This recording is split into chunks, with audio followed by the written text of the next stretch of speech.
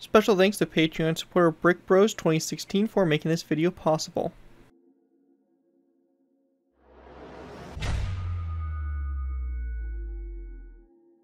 Hello ladies and gentlemen, ZPro here, bringing you another Minecraft Cold War vehicle tutorial. In this tutorial we're going ahead and building the Westland Wasp.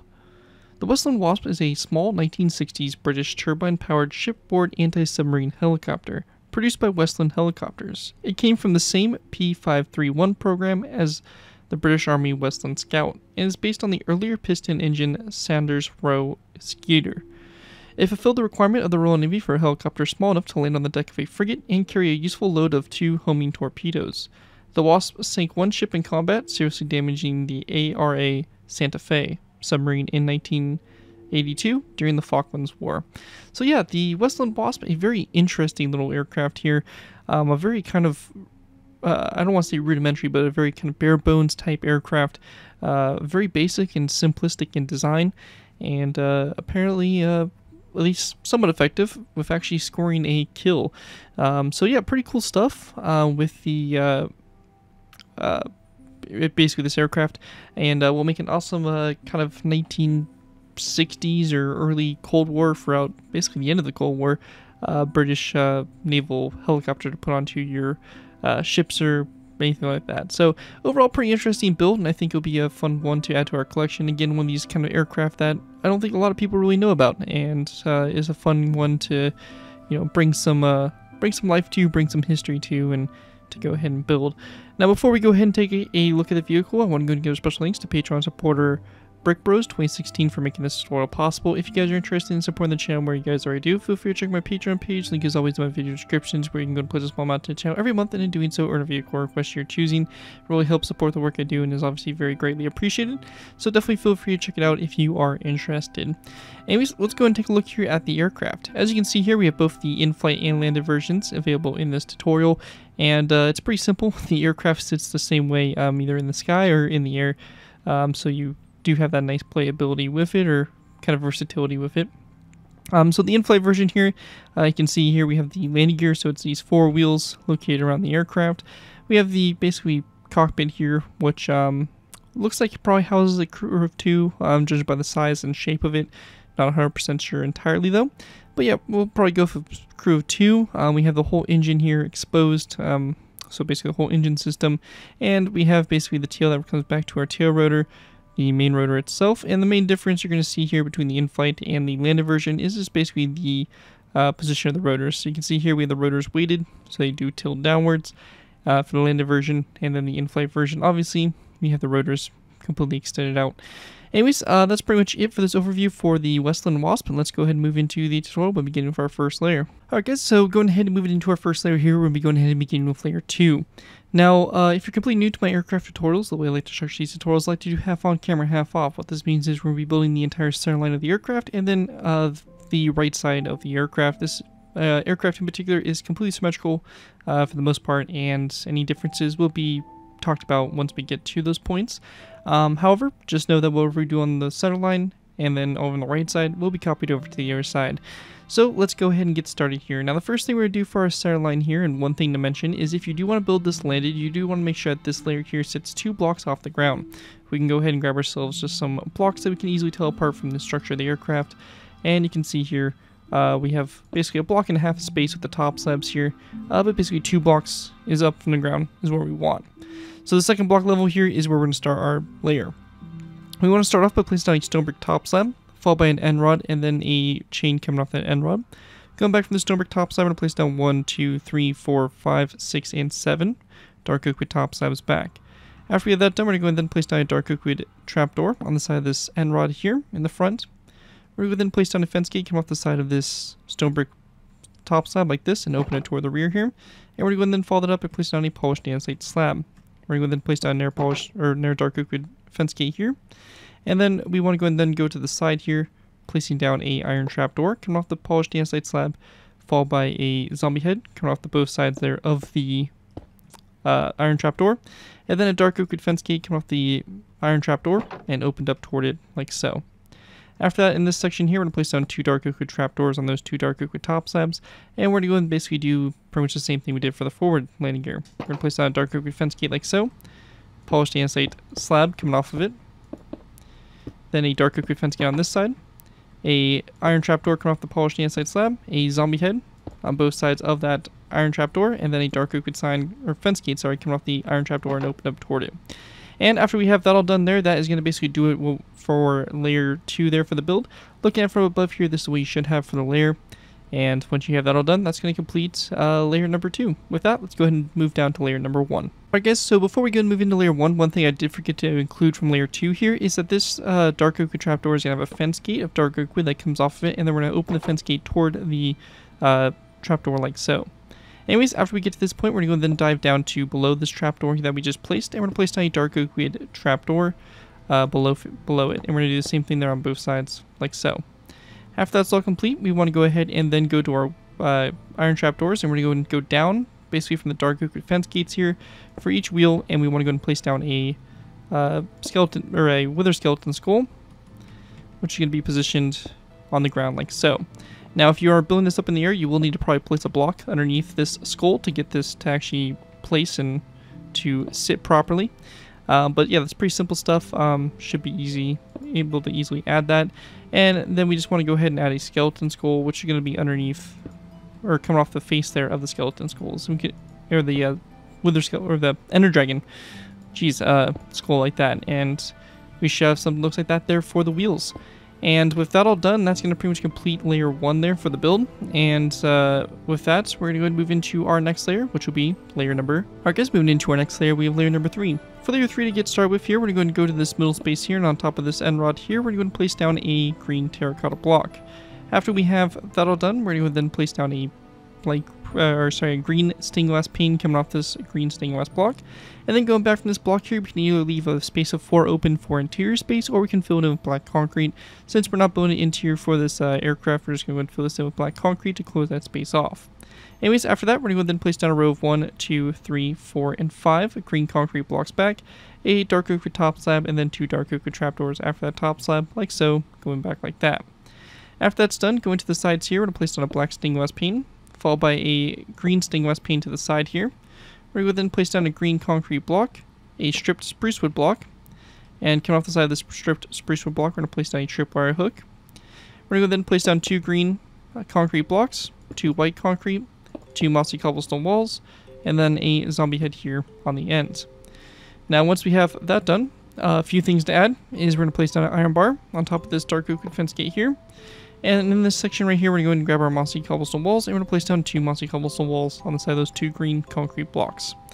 And once we have that done, that's going to basically wrap up both sides there, and with that, that is going to complete layer number 3 for the build.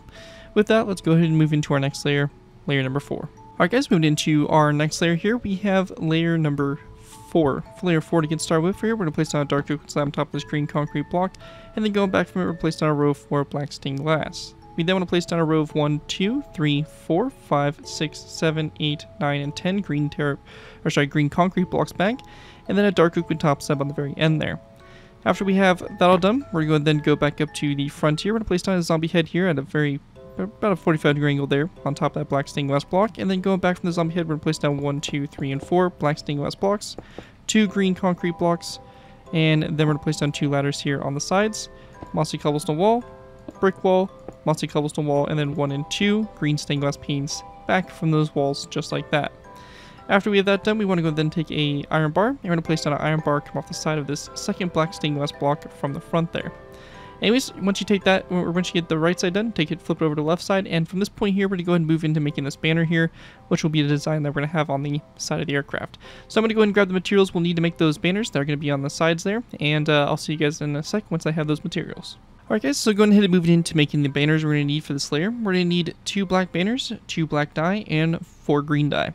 To start off with, we're going to go into our loom, and we're going to take our 2 black banners and our green dye. We're going to split each one of these banners in half, with the green on the bottom half of the banner. So as you can see, just like this, and we're going to go ahead and do this for both of our banners, like so. At this point, we want to go ahead and place our banner back in, or one of the half banners back into the loom, and we're going to go ahead and select the diagonal line that goes across like so. And we're going to go ahead and grab this one here, so the line goes up into the right corner, and then for the air banner here, we're going to do the line that goes up into the left corner. So we have these 2 banners like so. Last thing to do for these banners is we're going to go ahead and place them back into our looms. and our black die. Now we want to pay attention here. So the way that the diagonal line is going, so as you can see, it's going up into the top right, and then it goes down into the bottom left. We want to go ahead and take our black concrete here, and we're going to go, or our black die, and we're going to go and select the box in the bottom left corner, so kind of opposite of where this line connects up to. So this banner here, we're going to have the box here in the bottom left corner, and that's going to complete this banner. This banner here, since the line goes down to the right corner, we're going to place down we're going to create a banner with the black square there in the bottom right corner. So we have two banners that basically look like this. Now the first banner here, with the line that goes up to the top right, is going to be located on the left side of the aircraft. The banner with the line going up to the top left is going to be located on the right side of the aircraft. So it should look like this here on both sides there, and that just gives us a little bit more detail there for the window and all that stuff.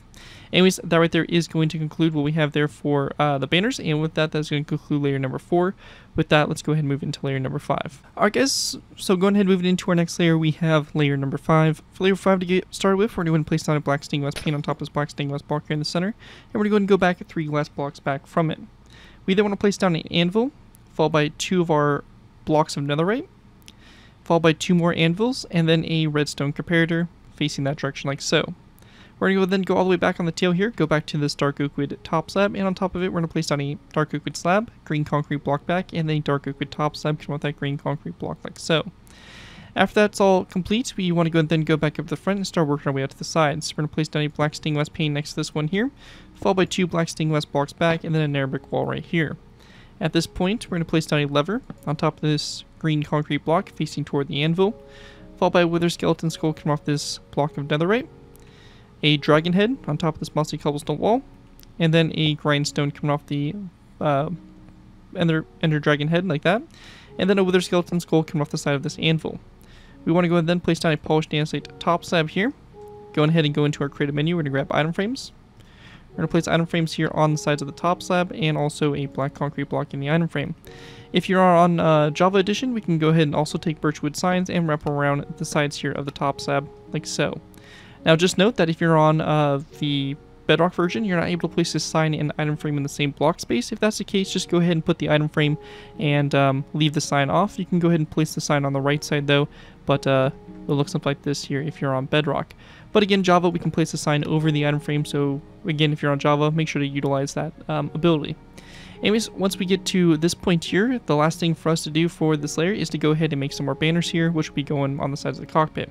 Anyways, I'm going to go ahead and again grab my materials I'm going to need for the banners, and I'll see you guys here in a sec once I have those ready. Alright guys, so going ahead and move it into making the banners here for the cockpit. We just have 2 banners to do this time, or I should say 4, because 4 different banners in total, but they're pretty simple. I would say easier than the other one we did previously. Anyways, for our first banners here, we're going to go ahead and place our black banners into our loom and our green die. We're going to go ahead and select the vertical line on the left side and the vertical line on the right side here, and those are going to complete your first 2 banners. Like I said, pretty straightforward. Our next set of banners here, we're going to be going ahead and doing the diagonal lines. So we're going to do a diagonal line that goes across this way, and then a diagonal line that goes across the other way. So we have these 2 banners like so. We're going to put each one of these banners back into the loom, and we're going to select the lower third horizontal line that goes across, and we're going to go and select this for both of these banners here, and we're going to basically create 4 banners that look like this. Now to place them on the right side here, or sorry, the left side of the aircraft, we're going to go and place the black banner with the line that's diagonal on the right side right here, and we want to go and then go back from it, and we're going to place down the banner with the line that comes down from the top left hand corner over here on the left side. So like that. And then our other banners, we're just going to go ahead and go to the other side and do the opposite. So banner here, and this banner like that. So you basically create your little designs there, kind of gives you a little bit more detail in the cockpit section. But yeah, that's what it should look like there on both sides with those banners added on. Anyways, that right there is going to conclude layer number 5 for the build, and with that we're going to go ahead and move into our last final layers. Alright guys, go ahead and move into our final layers here. We have layers 6 through 7. These layers here are just going to involve basically finishing off the helicopter, and then we'll be moving on to putting the main blades onto the helicopter. So at this point here, we're going to go ahead and start off by taking our daylight detectors. We're going to place down 2 daylight detectors on these 2 black stained glass full blocks. And we're going to go and change these to the night mode, like so. After we have that done there, we want to go ahead and then place down a stone brick wall that's going to be on top of this anvil, like so. And we're going to go ahead and then place down a block on those 2 narrow brick blocks, and we're going to go ahead and then place down levers here, come off the blocks like so. Now we're going to go ahead and then use a debug stick, and we're going to go ahead and then take the debug stick and select the facing, and we're going to change this so that the levers are going to be connected up to our stone brick wall, like so. And we're only going to do these 3 sides, because after this wall we're going to have 1 and 2 daylight detectors again turned to the night mode, just like that, going back from it. Again, the debug stick can be used with the give command. If you don't have access to the debug stick, then you can go and use some fence gates or something like that instead, but levers here are what works best for this basically rotor shaft. After that, we want to go and then place down a stone brick slab on top of it, followed by an end rod coming off all 4 sides here of that stone brick slab. After that, we then want to go ahead and grab ourselves an iron trapdoor, and we're going to place down 1 and 2 iron trapdoors on top of those 2 anvils. After that, going back to this point here, we're going to place down a dark liquid slab on top of this one, and then coming off this top slab from the previous layer, we're going to place down 1, 2, and 3, or actually, sorry, only 2 dark liquid trapdoors to the side, and then we're going to place down 2 green carpets, and that's going to be on the right side and the right side only. Coming off this dark liquid slab here, we're going to place down a zombie head, and then off to the other side here, we're going to go and grab our end rods, wither skeleton skull, and narrow brick fence post. We're going to place down a end rod, wither skeleton skull, and then 2 fence posts going up, and 2 fence posts going down like that for the rear rotor blade. And with that all done, that is going to pretty much complete the basic design here for the Westland Wasp. We're going to go ahead and now move into our 2 configurations of our rotor blades. So feel free to take a look at the time encoder or the video encoder bar to take a look at the sections, and you can skip ahead to whatever section you want. We're going to be starting with the in-flight version and all that, or you can look at this video description as well and find a timestamp to take you to the landed version if you want to do the landed version. So just feel free to look at the time codes and be able to skip ahead to whichever version of this aircraft you want to build. But with that, let's go ahead and move into the in-flight rotors. Alright guys, so going ahead and moving into the in-flight rotors. They're super simple to do. All we're going to do is go ahead and go to these narrow brick, or these end rods, and we're just going to place down 1, 2, 3, 4, 5, 6, 7, 8, and 9 polished blackstone slabs out to the side here. Same thing right here. 1, 2, 3, 4, 5, 6, 7, 8, 9.